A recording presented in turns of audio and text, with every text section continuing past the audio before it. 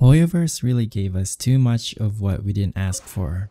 Add extra applesauce. Hey everyone, this is Ticolate, and today I will show you how to cut down the Sumeru Mansion in any height you prefer. First of all, we need to buy the seed from Tubby, and this will unlock the Sumeru realm. There's no doubt that the scenery is mesmerizing, but we need to customize something to make it better. First, place down the big sized boulders to create a 3x3 layout. It doesn't have to be the subspace boulders, however in the middle part you have to use a non-floating boulder. And with the snap height toggled on in settings, match the height of the floating boulders with the height of the non-floating boulder in the middle.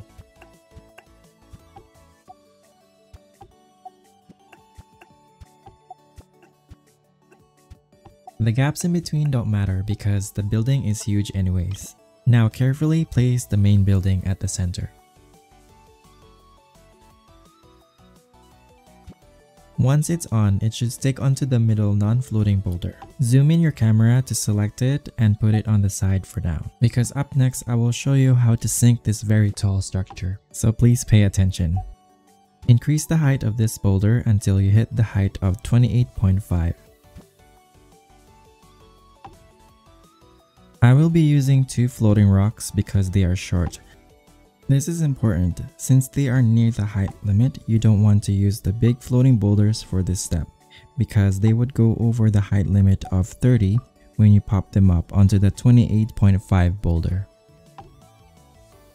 Now just slide one of the floating rocks downwards until it hits the ground.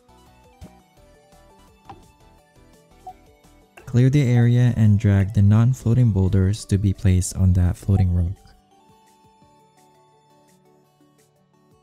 Adjusting your camera angle will help you pop it on top of that floating rock. Select the other floating rock and click Edit Set. This will serve as an anchor for the entire set.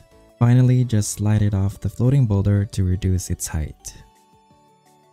To be honest, I think this is the lowest you can sink the Sumeru Mansion down into the ground. If you want to use the middle part of the mansion, zoom in to select the floating rock and increase its height.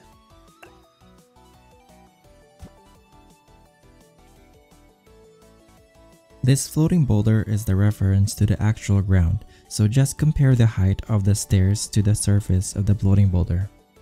Once you've set it to a new height, repeat the steps and again, just slide it off the floating boulder.